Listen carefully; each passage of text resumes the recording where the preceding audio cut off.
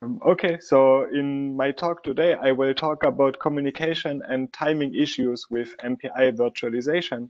And let me first talk about what I mean with MPI virtualization. So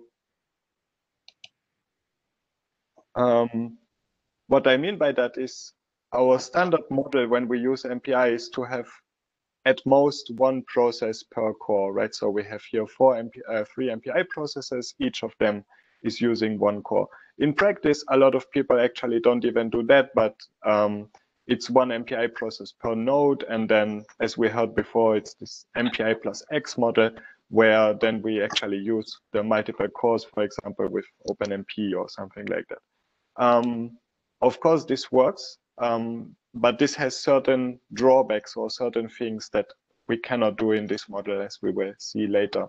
And what we propose is something that looks more like that. So we have a CPU core, and then we have multiple MPI processes. So at this point, I don't want to call them processes anymore, because processes always sounds like their own address space and so on.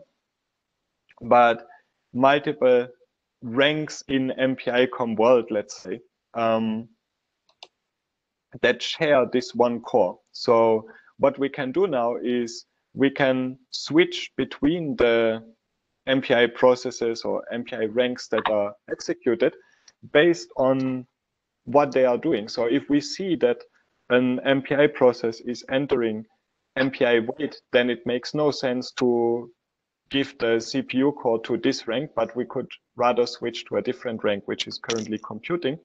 And in this way, we can easily overlap communication and computation without the user doing something special, right? So we don't even need to use non-blocking communication here in order to do this. And so that was one strong point that we saw for MPI virtualization, so for this idea of oversubscribing. The other one is load balancing. So if we have, again, this traditional example of three MPI processes, and they all want to receive some data from each other, let's say in a ring, then unless this compute function takes exactly the same amount of time on each of the cores, somebody will be the slowest core and will make all the other cores or some other cores wait for him.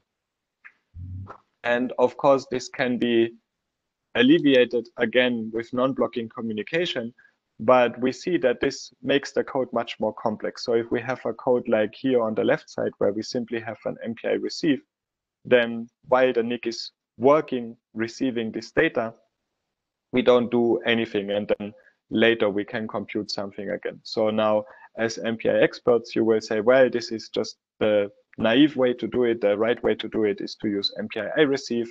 Then you start your computation, and then you regularly call MPI test. And at some point you call MPI wait just before you actually need the data for the next instruction. And this significantly complicates your code, and especially if it's not just MPI I receive and wait, but you want to sprinkle some MPI test calls there at the right intervals, and these intervals depends on your hardware and on your network load and so on and so on. So doing this correctly, not in the sense of actual correctness, but in the sense of maximizing performance, is actually very, very difficult. And again, MPI virtualization can greatly help with this, because there the blocking code can achieve this full overlap, as we will see later.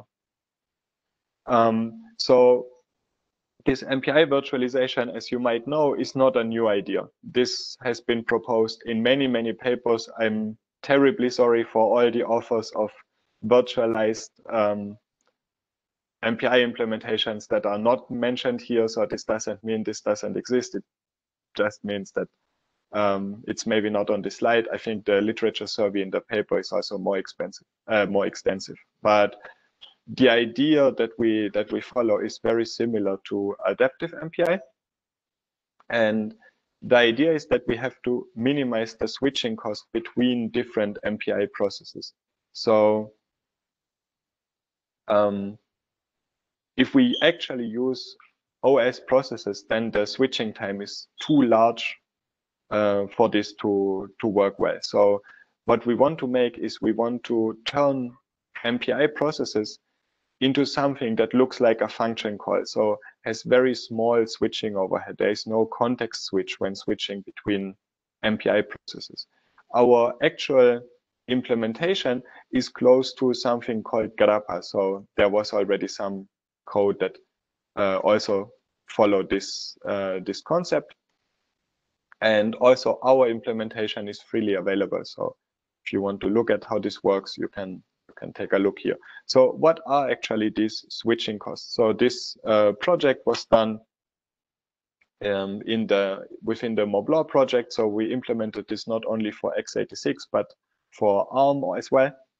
And what we see is that we can switch between MPI processes now in less than 10 nanoseconds for a large number of tasks on x86, and in around 20 to 30 nanoseconds on ARM. And what you see here is shown in different colors. So on the x-axis, we just vary the number of tasks that are running concurrently. On the y-axis, we see, of course, the time. So lower is better here. And you have annotations, no prefetch, prefetch 1, and prefetch 2. What this means is different strategies for prefetching tasks. So we always know what should be the next task that we want to switch to, of course, and we can prefetch using prefetch instructions some of the cache lines that this task will need. And we see that for x86, this gives a clear benefit, gives no benefit, sorry, over the no prefetch idea. And then you could say, well, we can even prefetch more data with the and basically the next task and the next task already, but also this doesn't really give us any benefit. So we evaluated that, but basically the best idea is to just switch as fast as possible without adding additional instructions for prefetching. Okay, so now we have this implementation that really gives us a low, that gives us this low switching overhead, but does it actually achieve what I promised? So before we said what we want is this full overlap, even though we use blocking code, not non-blocking one with the correct number or interval of MPI tests sprinkled in. And to this end, we wrote some benchmarks. So this is a stencil. And what we vary in this stencil is the message size, but the number of neighbors always stays the same. So we just vary the size of the halo. And the computation in this stencil also stays the same. So imagine this as, for example, a 2D stencil, and then you change the thickness of the halo region that you exchange. So on the x-axis, we are actually just varying this halo size. On the y-axis, we see the execution time. And as I said, the computation that is done in this stencil is always the same. So you have this horizontal blue line that is tcomp, so time for the computation, and this is constant throughout the experiment. Now, we can measure how long the communication takes for the specific message size, right? So this is tcomp.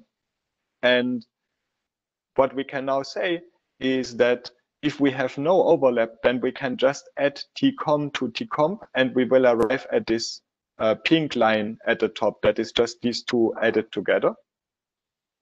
And we can measure how much our implementation takes, where we try to get full overlap. And we see that this green line, this is the actual reason for this experiment. This is how long our code runs with our MPI implementation. And this is somewhere between the minimum, so this tcomp, right? If we would have full overlap, then we would be on this blue line somewhere and constant, or the worst case, which is no overlap. if we use a virtualization ratio of 2. So what does this mean, a virtualization ratio of 2? This means that per core, per physical core, we actually just have 2 of our MPI, virtual MPI processes. So what happens if we increase this to a virtualization ratio of 3? So then we see that actually we achieve this full overlap. So now this T full line lies perfectly flat on the line for the computation. So this is very good.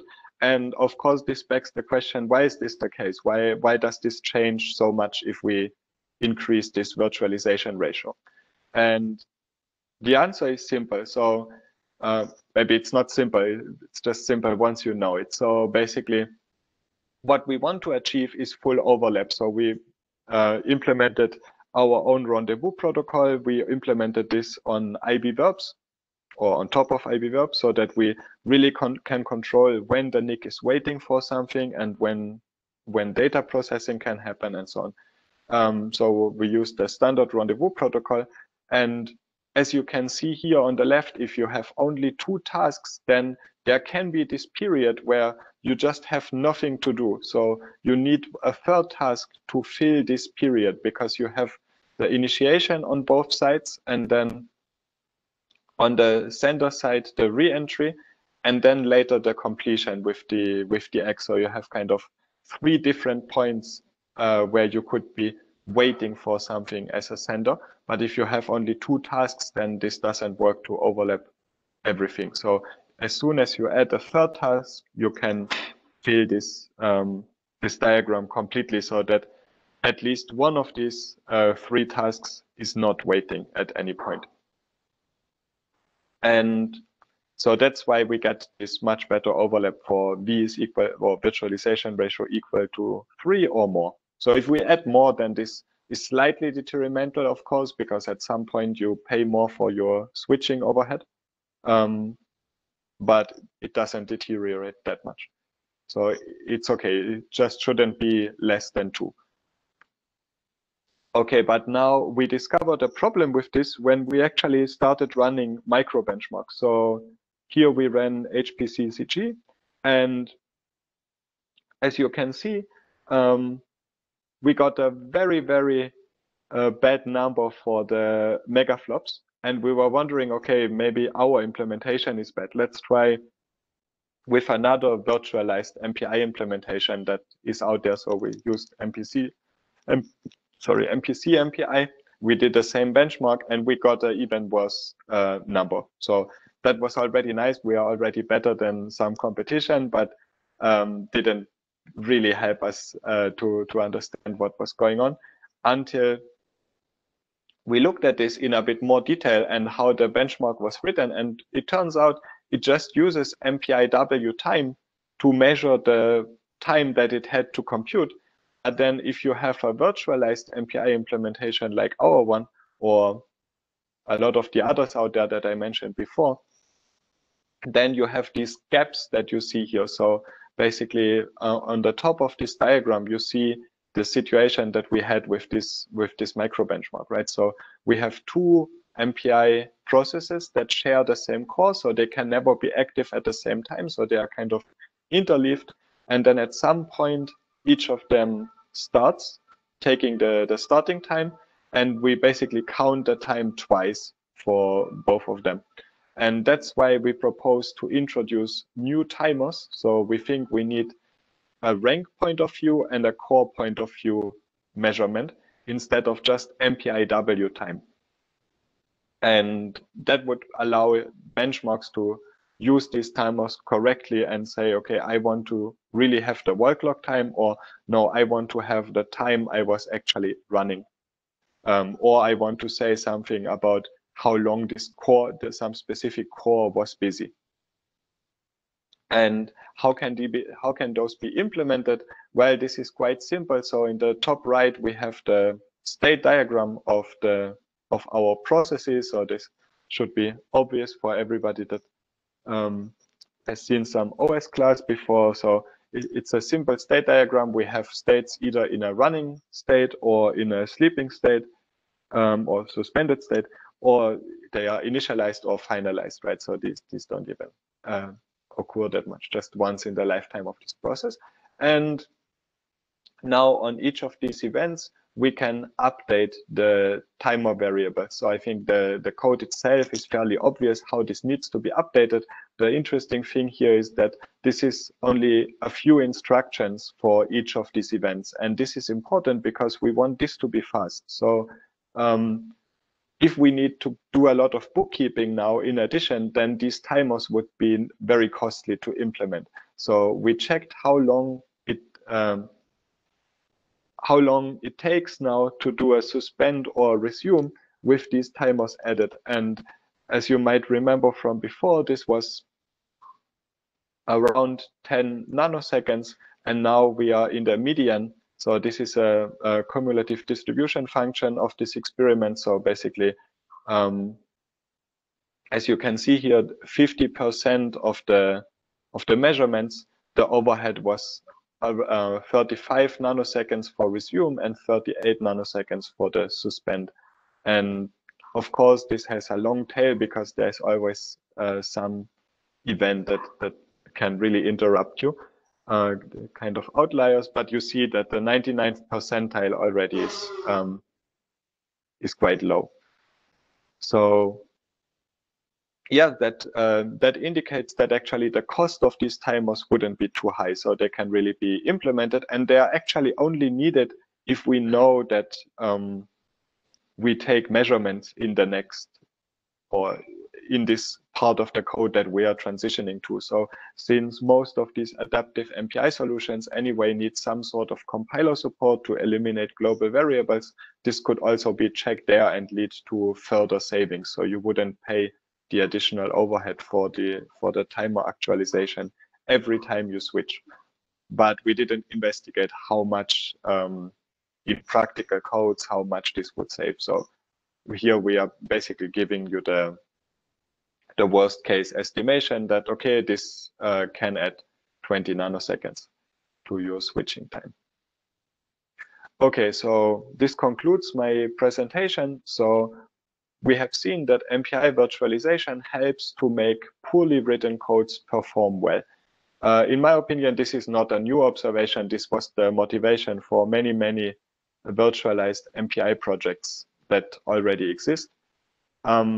What we really found, in my opinion, is that choosing the right factor of oversubscription is important, but depends on the environment. And you really need to control this environment to give precise answers what this should be. So you cannot be based on some high-level communication substrate, but really intercept at the NIC level. So that's why we implemented everything on top of IB verbs.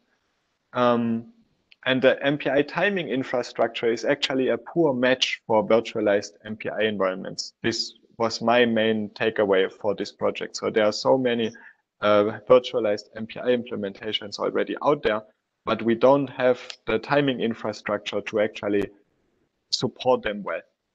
So that's why I wanted to give this talk at this conference as maybe a point for the people that make the MPI standard to think about, okay, maybe something like this could be added. And we proposed something that works well in practice, in my opinion. It adds only 30 nanoseconds of switching overhead. So, okay, with that, I'm ready for your questions, and thanks for your attention. Okay, are there any questions from the audience? We have time for one since we're basically back on schedule. I don't see any questions. Okay, I guess since we're late, let's go on to the next presentation. Thank you. Can you hear me, Rich? Yes. It looks like someone's typing a question in the Slack channel. If you when possibly, okay, I can copy it over there in a second. Yeah, that would be good. Slides and then try to go to the Slack. Okay, I'll copy it into the chat for you, Rich. It is well, I guess I can just say the question. That was interesting work on overlap and oversubscribing. Did you observe reduced compute time due to the oversubscription? Yes, we observed this in some benchmarks. So in some benchmarks, you also have caching effects due to not necessarily only to oversubscription, but basically if the code itself is written poorly, so that it's not cache oblivious basically, and then by oversubscribing you hit the right kind of decomposition, then you can actually get an additional benefit due to cache effects. But this doesn't generalize, so it's not that, okay, if for any code this happens, it's just that if your access pattern is just right and then it matches with the decomposition that you wouldn't have if you don't oversubscribe on this machine. Does this answer the question?